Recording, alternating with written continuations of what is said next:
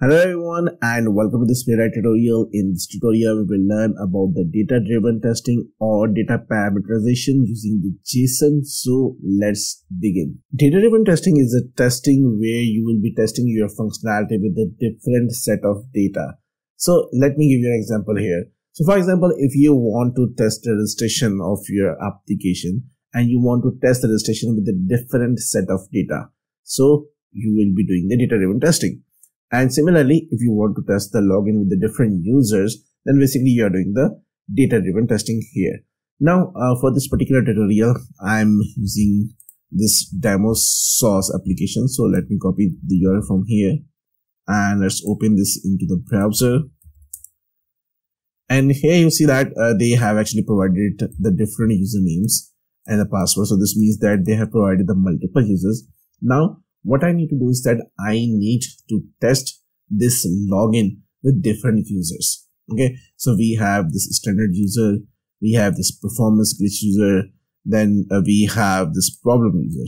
Okay, so let me show you the difference here. So let me provide this username here and let me copy the password from here and login. So this is a standard user, and you see that as soon as we provided the username and password and clicked on logged in, so it's successfully logged in and the whole data is looking perfectly fine here.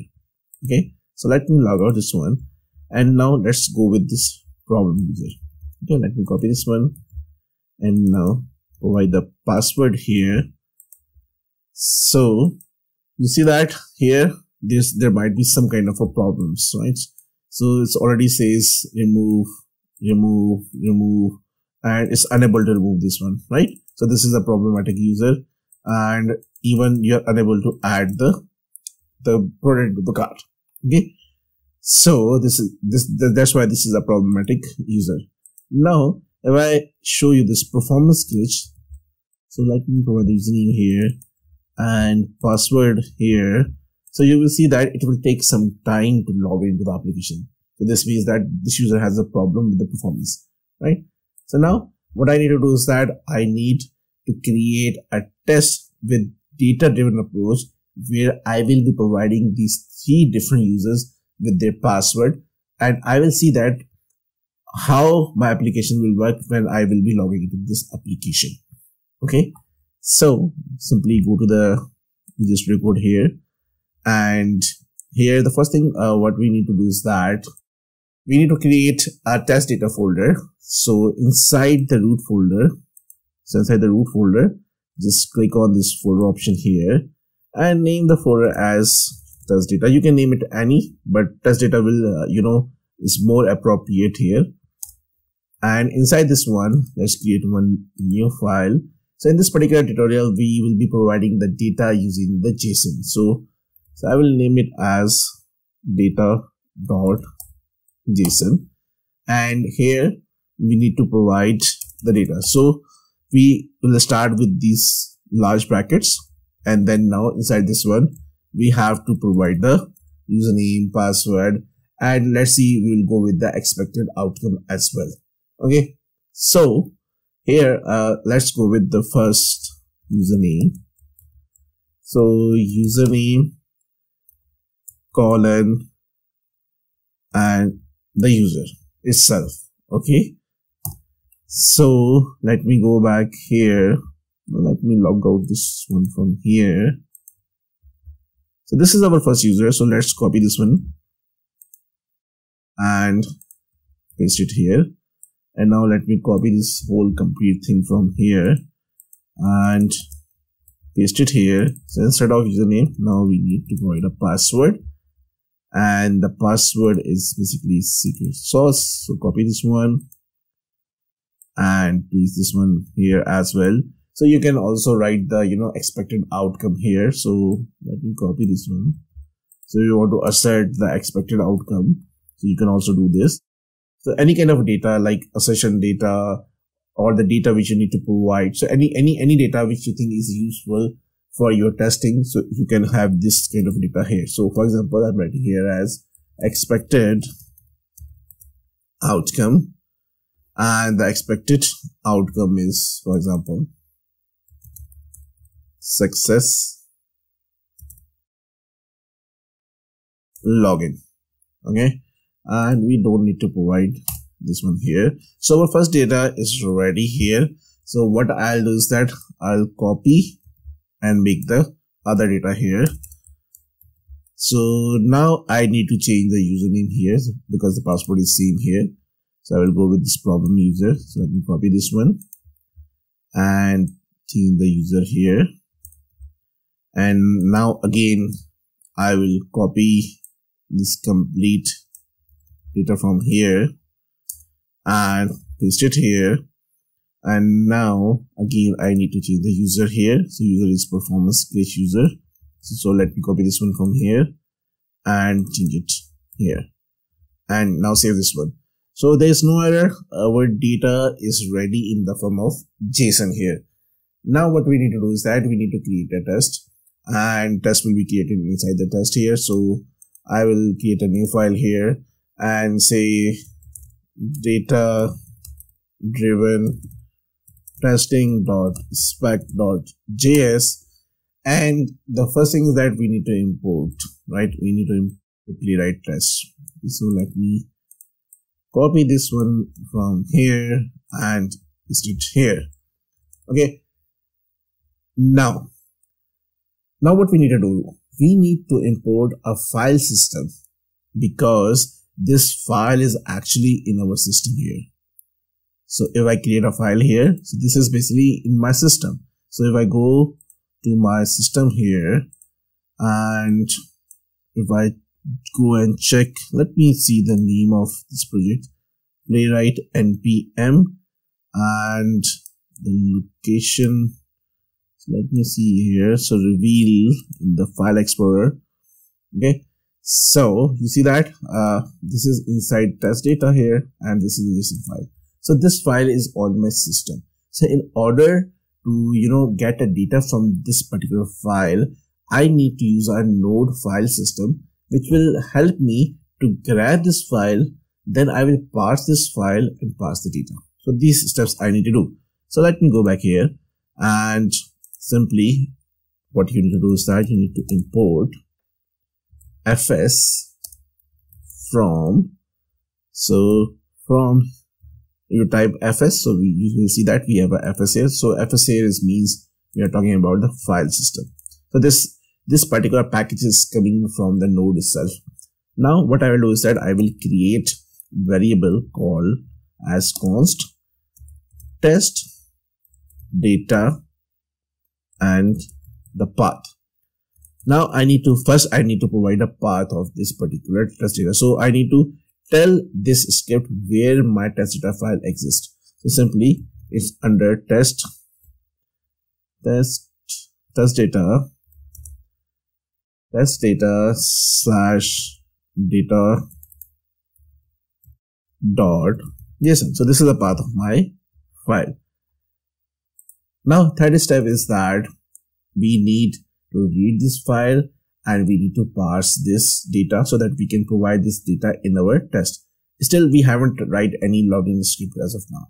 So simply I will create const variable test data, and this will have JSON dot parse. So using this JSON dot parse, I will parse this JSON, and now inside its function, basically we need to read the file from the system, and here we will be using this fs, which is file system. So file system dot, we will say read file sync, and inside this we need to provide the path. So you can directly provide the path here as well, but it's better to have a variable here. So let me provide this one here. And also what you can do is that sometimes your data might have some particular encoding. So by default, usually it's UTF-8. So you can see that there are different base 64, binary. So depending on the data you are using, so you can select. So right now I'm going with the default UTF-8. Okay. And now what this particular line is doing. So we are reading this file, then we are parsing this file into a JSON. So, and saving this into this particular variable. Why we are doing this? Why we are saving this in particular variable here? The reason is that there is multiple set of data, right? We have 3 different users here, and in order to pass different set of data against login, I need to loop this through. So I need to iterate this one. In order to iterate, okay, so in order to iterate, I will go with for loop, and I say const user of test data, and here's the body of the loop, and inside this I will create my test here.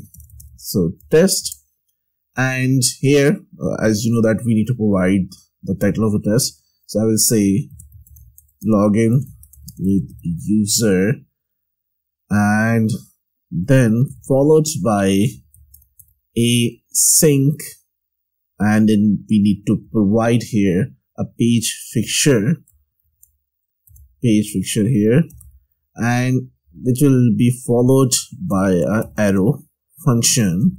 So now this is the body of the test here as well, and now inside this one we will be writing our test. So await, then page dot go to, and here we need to provide the URL, and the URL is this one. So let's copy this one from here and paste it here. This is the first step that we need to do. We need to go to this particular application now. So await, then page dot fill, and inside this one we need to provide a locator followed by the value here. Okay, so for this username, let's inspect here, and if I go here in the selector hub, so you see that we have a CSS selector hash username. So let's copy this one from here and simply paste it here. Now here actually because we are filling the data, and this data needs to be coming from this test data, right? So simply using this variable user, I will grab the value. So simply here, so user dot user name. So instead of hard coding value, we are just looping this one, and these values are getting saved in this one and passing these values here. And similarly, let me copy this one from here and paste it here. And now I need to inspect this password field, and here the password is hash password. This is CSS selector again. I will change this one here, and here user dot, we need to provide a password. And once we are done with this, now we need to click on the login button. So simply I will copy this one from here and paste it here. So instead of the fill, we just need to click. So we will remove this part from here and paste dot click, and inside this we will be passing our locator. So this is another way. And in our previous tutorial, what we were doing is that we were using page dot locator, finding a locator, and then passing the action on this one. But you can do this in this way as well. Okay, now simply go back here and inspect the login button. So let me copy this relative CSS selector from here, go back here, and this is my selector. Now we are good to go and ready to execute this one. And also here you see that we are getting some error. So error says that duplicate test title, login with user. And now why we are getting this one?